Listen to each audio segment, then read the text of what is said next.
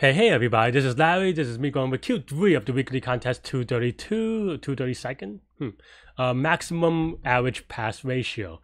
Hit the like button, hit the subscribe button, join me in Discord if you like. I think this, for me, this was the most interesting problem of the problem set, and maybe hardest for me. I think if I didn't have a typo on Q4, I probably would have said this was the hardest one for me. So yeah, so this one, I actually initially thought it was greedy. I just gave the extras. Well, I didn't. It wasn't even greedy. I just thought that. Well, I mean, it was greedy in a way, but brute force in another way, but not in a good way. Which is that I thought I had an assumption that I had to give all the extra students to just the same class. Thankfully or luckily, even though I think this is a problem where I would not consider it to be a trick if they left this example out, but I was very thankful that they had this example because it showed that I was wrong.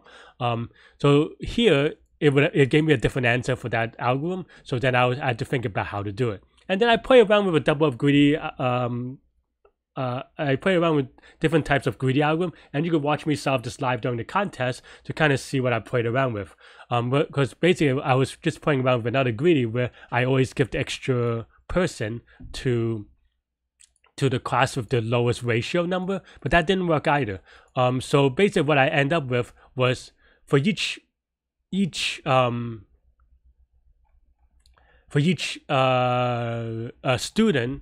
this actually requires looking at the constraints very carefully. Extra students is 10 to the 5th, and so we have a heap of the 10 to the 5th classes, and that's just 10 to the 5th times log 10 to the 5th, which is roughly speaking 10 to the 5th times like, I don't know, 20 something, right? So that's like 2 million, and that's fast enough. But you know, these are things that you have to consider. But the idea here is, the way that I did it is that I use this function. This is my code. It's very short actually, but I had some issues anyway. But the idea is, okay, we want to maintain, and this is a min heap in Python. So in other languages with max heaps, this may be more intuitive. But basically what I wanted to figure out was the most impact like, let's say I'm able to give one student to every, you know, I have one extra student, I want to give it to this class. What is the impact? So that is the thing that I sorted by, right? So basically, for example, if I had, let's try this one because we were talking about it. Right? Let's say I have this class, and then the impact is just, you know, for example, the 2/4 class, the impact is just 3/5 minus 2/4, right? Because that is the difference in the total that we're going to get when we give this class one student. And then we also do it for 3/9. So this is 4/10 minus 3/9. This is 4/5. What's it? 5/6 minus 4/5, and so forth, right? So that's basically the greedy that I gave on. And you could kind of prove this because, I mean, the only question I had, and this is intuitive and greedy in a way, but it also makes sense that you always want to greedily give an impact to, you know, give an extra student to the thing that raises your sum the most. And it's a little bit odd to think about, but you know, you want the sum of all these averages, right? So that's basically, and this delta is that if you give the student, this adds the total sum of the averages by that amount, right? It adds it by this amount. And yeah, my only question was whether it was fast enough, and that's the only question I have, because it's 10 to the 6th times log 10 to the or 10 to the 5th, sorry, times log 10 to the 5th, which is fine. But I had some doubts because sometimes Python and Leetcode does unexpected things, and it makes me sad. But yeah, so looking at the code, as I said, this is the impact of the code, but I subtracted because it's a min heap in Python. So I just kind of make it a max heap by doing a negative and keep track of the n and the d. And yeah, and for every extra student, we do it, you know, we do this log n operation. And that's pretty much it. And then at the very end, we just sum everything, and then we get the total divided by n to get the average of averages, which is sometimes a little bit hard to wrap around. But yeah, so the heap So for each O of n, we're going to push it to the heap. So that's going to be n log n. And then for each extra student, we're going to both pop and push into the heap once. So this is going to be O of n log n plus n log s, where s is equal to extra student, I guess. Maybe, I don't know.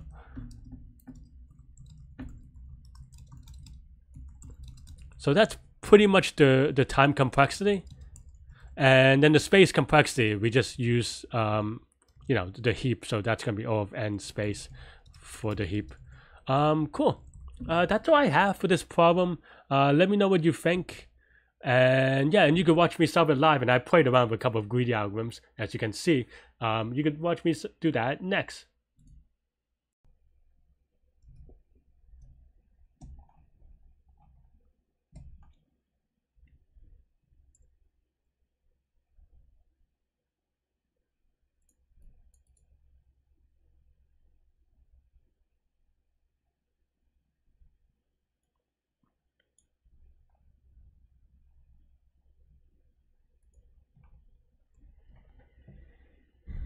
Okay.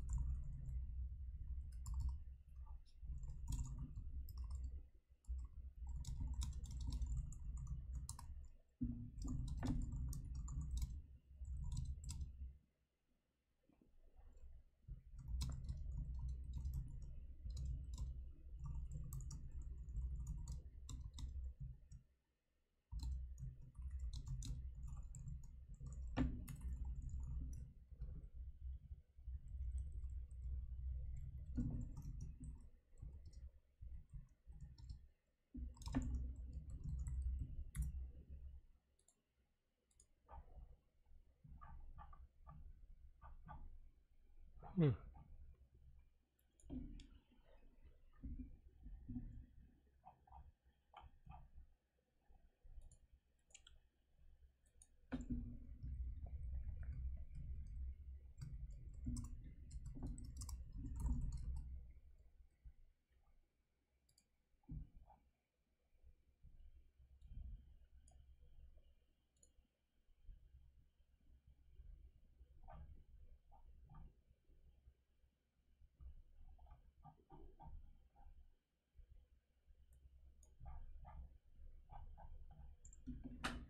That's not right.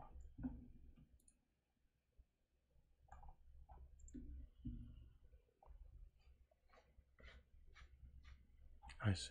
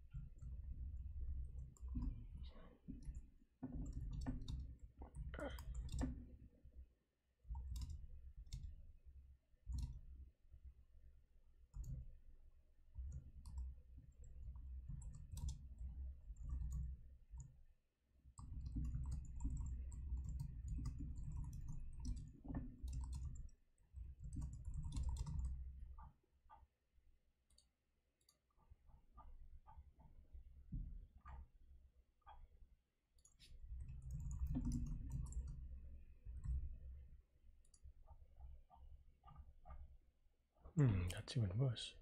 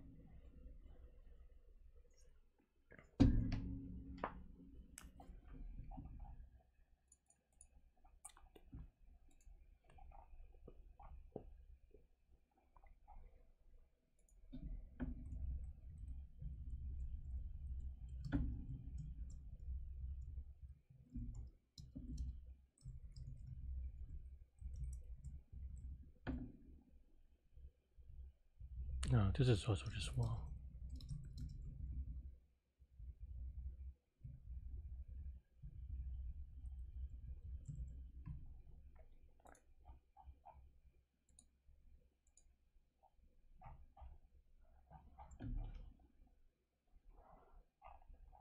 Still wrong though, but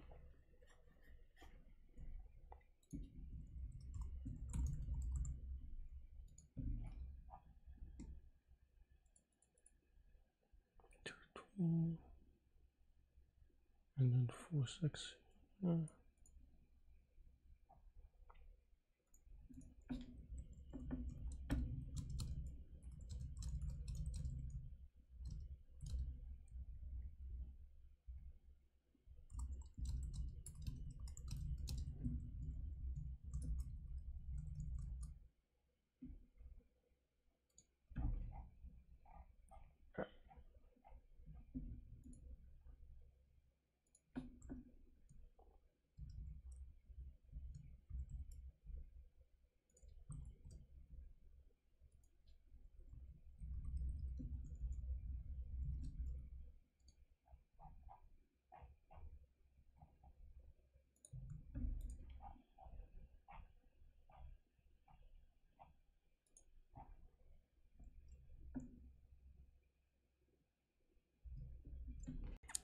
Yeah, thanks for watching. Let me know what you think about this problem set. It seems like it's slightly easier than usual, but yeah, hit the like button, hit the subscribe button, join me on Discord, and you take care of yourself. And yeah, to good health, to good mental health. I'll see you next week. Bye bye.